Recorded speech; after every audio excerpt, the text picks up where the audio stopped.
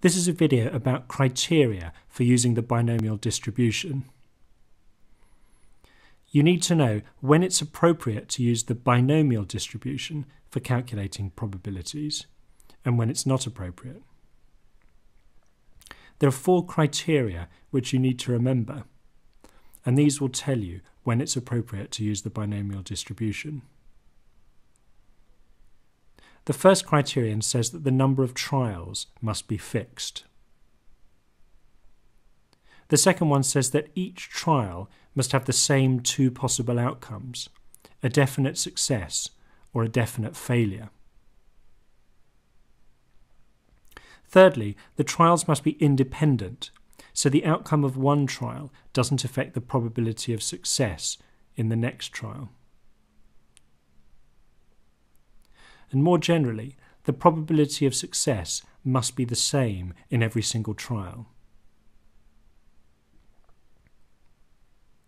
Okay, I want to look at some examples to help you understand these criteria. My first example has to do with tossing a coin. Suppose that we toss a coin 10 times and we're interested in the number of heads. Let's go through the criteria and see whether they apply. Well, first of all, the number of trials is definitely fixed because we said that we would toss the coin 10 times. Secondly, it's true that each trial has the same 2 possible outcomes because each time we either get a head or a tail. Thirdly, the trials are independent, because if I get a head one time, that doesn't make any difference to the probability of getting a head the next time. And finally, the probability of success is the same in each trial, because each time the probability of getting a head is the same. So in this case, all 4 criteria apply, and therefore it's appropriate to use the binomial distribution. My next example has to do with cards. Suppose that we draw 10 cards at random from a pack, but don't replace them. And then we say that X is the number of kings.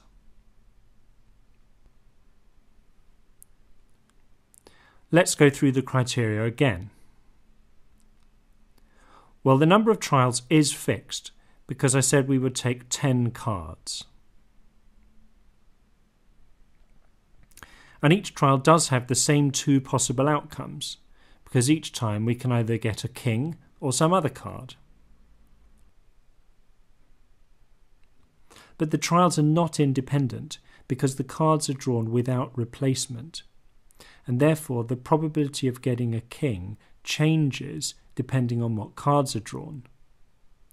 For example, if the first 4 cards drawn are all kings, then the probability of the 5th card being a king is obviously 0.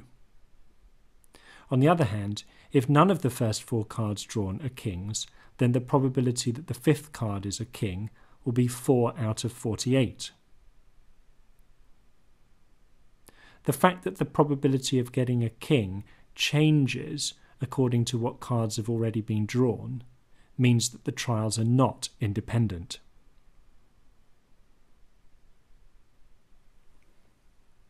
It is true that the probability of success is the same in each trial, because if we don't know anything about the outcome of previous trials, then the probability of getting a king is always 1 in 13. But the fact that one of these criteria doesn't apply means that we can't use the binomial distribution to calculate probabilities in this example.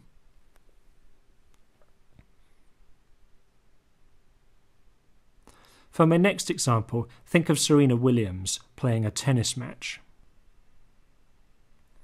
Suppose we're interested in the number of games that she wins. This time, it's not even true that the number of trials is fixed, because the total number of games that are played varies from match to match. It is true that each trial has the same 2 possible outcomes, because each game is either won or lost.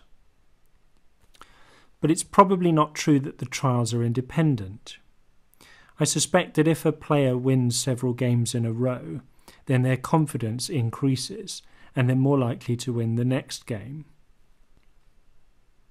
It's certainly not true that the probability of success is the same in each trial. Firstly, because the probability of winning is much higher when you're serving than when your opponent is serving.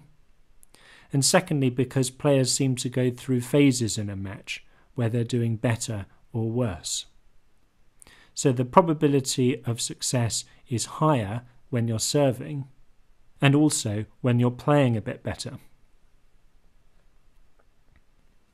My next example is to do with children, and in particular whether they're boys or girls. Let's suppose you're interested in the number of girls in a family. We'll go through each criterion and see whether it applies. The first one doesn't. The number of trials isn't fixed because different families have different numbers of children. It is true that each trial has the same two possible outcomes because each child is either a girl or not. The third criterion is interesting. Are the trials independent?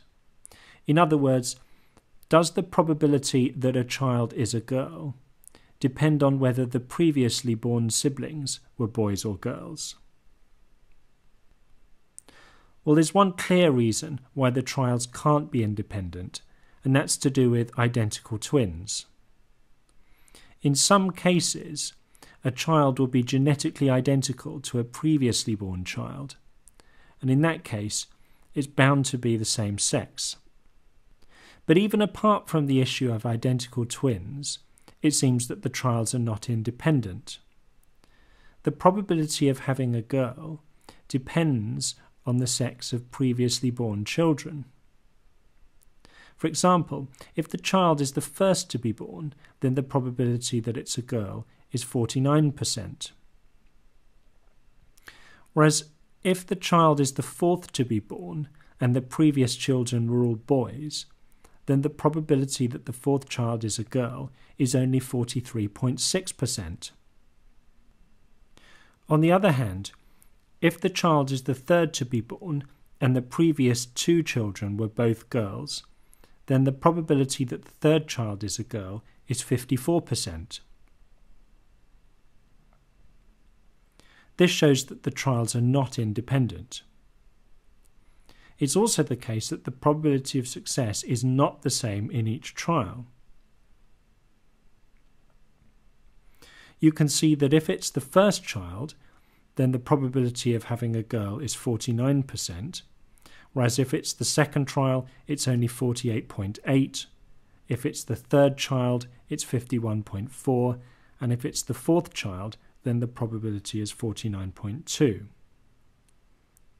So the probability of success is not the same in each trial. This shows that the number of children in a family that are girls does not have the binomial distribution, and you can't work out probabilities in this situation by using the binomial distribution. My last example is to do with politics.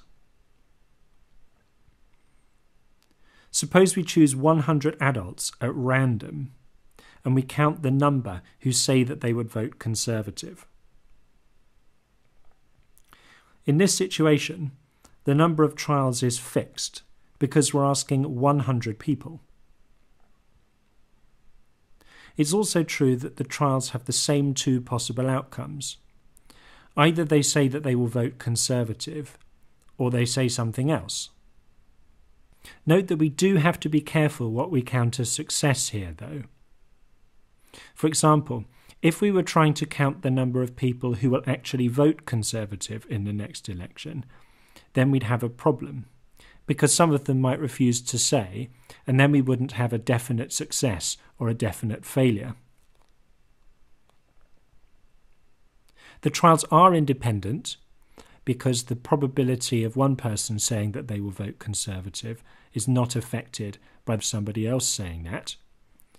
assuming that we pick these people randomly and that they don't talk to each other or know what one another have said.